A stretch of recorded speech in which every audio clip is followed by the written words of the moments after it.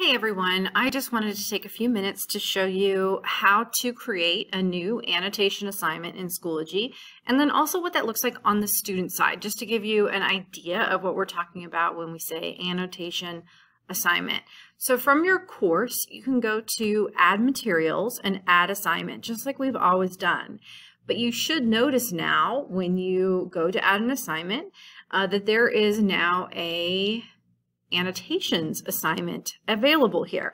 Right next to OneDrive assignments that's been here for a long time, you see Annotations Assignment. If you are familiar with a program called Kami, this is kind of the Schoology answer to Kami, which we do not pay for as a district. And now that we have this, we wouldn't need to. So here in your assignment, you're going to name that assignment, put in any of your assignment details, but instead of doing the OneDrive assignment, which you've probably done before, we're going to click on Annotations Assignment. There are a lot of different file types that are accepted for this. PDFs are really going to be an easy one, a way to drop in, and this is a question a lot of people have asked. How do I get a PDF into my students' hands electronically and let them do things on that PDF? And this is the answer for that.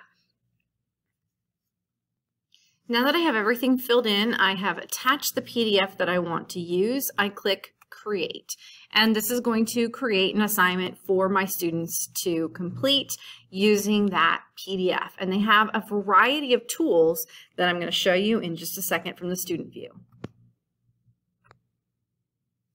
So let's take a look at what that looks like from the student side of the assignment. I'm going to go in as a student now to open this PDF that my teacher has assigned to me.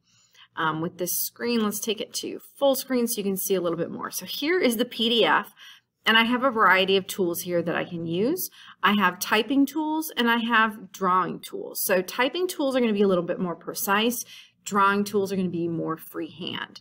I can start with highlight. So maybe in my instructions, I told my students to highlight the subject of every sentence, and they can simply highlight those within the text. And in the typing side, very clean lines that you are going to get as you're highlighting.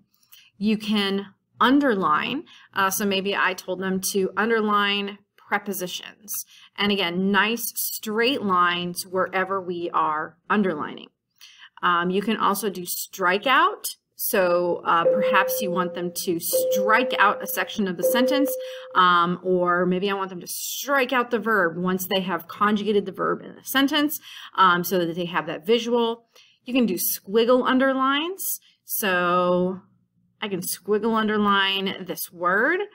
And then you also have a typing tool. So you can choose the color of your type and simply drop your box in here and fill in the word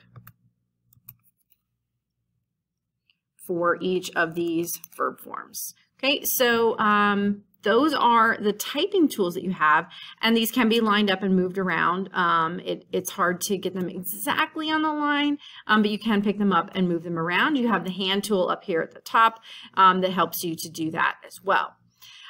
You can also freehand write on here, off to the side there.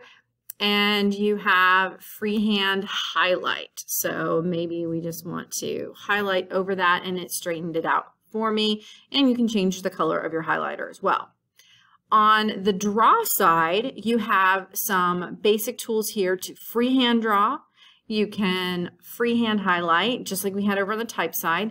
You can make shapes with things. So we have the rectangle, circle, the polygon, and the cloud, making a straight line, making a polyline, and inserting an arrow into your document. So this is a this is kind of a game changer in our mind for ways that you can take things and convert them to an electronic format. Darren and I are happy to sit down and walk you through how to do this, but it's very intuitive. The tools are fairly simple. We would note that this is still in a testing phase. with Schoology. So this is not necessarily the final form. They're still working out those flaws and those problems. We ask to be part of that testing out process. So if you do notice something, maybe there's a feature that you want to suggest, let us know and we can pass that on to the support people at Schoology to give them that feedback. All right, so let us know if there's anything we can do to help, and enjoy.